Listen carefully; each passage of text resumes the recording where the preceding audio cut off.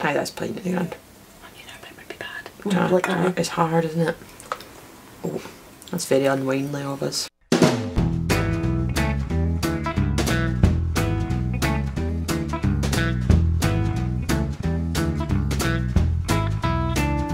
Hello, my name's Rachel. And I'm Jen. And welcome to our tasting channel. Welcome, and we're trying some more wine today.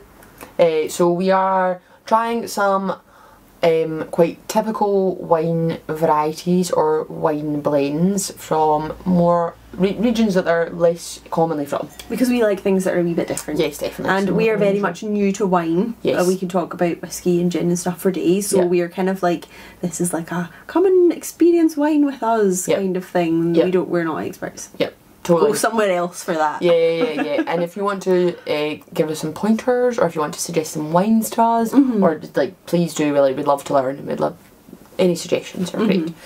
So this one here is a Lebanese wine. I was dead excited to try this one. I've heard Lebanese wines are very good, but I've never tried one. There's quite a few countries producing wine now that you would not associate with wine at all, but they've actually been making wine for a really long time. So do they count, are they old or New World then? That's a good question. So I looked that up because so I was reading about this winery in particular, and they've been around since the 1800s. Usually Old World is Europe, New World is the rest of the world. There's different categories, and we could maybe go into this more in length in another video. Different categories that you could slot yourself into if you're New World or Old World. Things like, how old are the ways you're traditionally making wine? Are they taken from another country that would be a Old World country, or they're the innovative new ways of making wine, for example? Oh, there's something to do with the grape variety names as well? Grape variety names gives you an indication too, but I think also some New World wines can take grape variety ones from names from Old World if they're making the same style as them. Right, that makes sense. That makes sense. So you should know by what they've called it, what to expect. Yeah. Yes. Again, that's though, interesting. I think as we're learning with wine, it's like this is the rule, but yes. So this is quite not a common blend, but like a more well used kind of blend recipe. You look so like into your wine, just having a wee look right at the part. So this one's got Cinsault. I'm acting. Delicious Whetstone. Delicious Whetstone. Syrah, Cabernet Sauvignon, and also Carignan. What was the first one? Cinsault. Yeah. Cinsault. So I've tried Cinsault and I know it as grape that would be used for a rosé. I don't think I've ever tried it in a red that I know of. So I think it's a blend that's quite common to the region at the very least. I think they might use that in other places as well, and I think quite a lot of their winemaking techniques are quite French in style. Yeah, I guess with their name as well. Yeah, definitely. So this one here, they just 10 days fermenting, blend in concrete vat for about 16 months, so it's there for quite a long time. It's meant to be quite a savoury, quite a full-on wine. It smells really fruity. It smells very deep. Really deep, yeah. I think like this is really rich. The most like grown up of the tasting. Does that make sense? Yeah, It smells Christmassy. It has a spice there. Yep. And so this vineyard's been around since 1868. As I said, when a French adventurer came over and set it up and brought vineyards from France. Bought over recently by 3 descendants of his Lebanese wife, and it specifies his Lebanese wife, so I don't know if he had other wives. I've no idea of different nationalities, don't know. Maybe I had several Lebanese wives. I don't know. I'm making assumptions. So 3 of them are 3 young people who've bought are taking on the vineyard, and kind of, I think they're all women as well, which is quite cool. Yeah, that's cool. And they're leading it.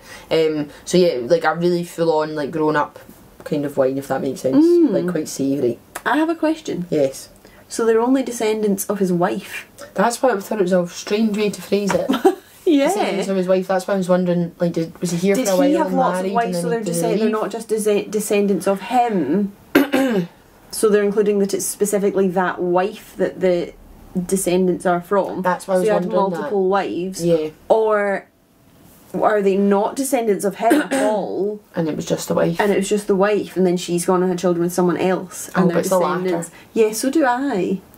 Yeah. But then it's really got nothing to do with him, but apart from there are his vines, that makes sense, right? His vines. Cheers.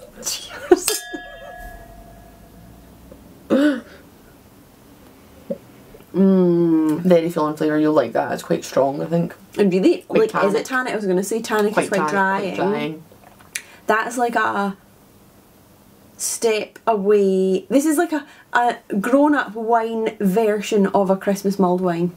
Does that make sense? Spicy and thick, very full flavour. It's definitely quite tannic. It's really drying. There is a wee like fresh note in it as well. Yeah, I think it's like quite a vegetal? complex, that one. Yeah, I think it'd be vegetal. Lebanon as well has obviously had a really hard time the last wee while.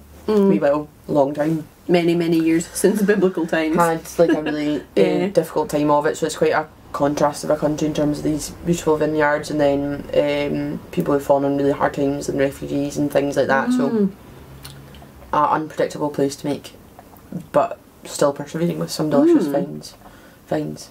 You know, wine, vineyards. Choose one. Wine or vineyards. Well, I'd be quite happy to support the Lebanese wine industry if this is what it tastes like. Me too. Me too.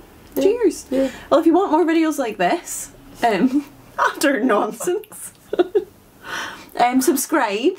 Comment down below other things you think we should try, whether it's other kind of unusual wines or other things from around the world. And yeah, subscribe. Please subscribe, and yeah, give us suggestions and stuff. Join us again next time. Cheers! Thank you for joining us. We hope you enjoyed our video. If you did, please give it a like and a subscribe. And you can follow us on social media at The Grail Tastings. See you next time. Slange. So there's links to Lebanese wine as well then. This is Lebanese. That was amazing! I've jumped to the next one. Ding ding ding ding ding, Rachel. What was the next one? Argentinian Or what was the Malbec. last one? That was Australian.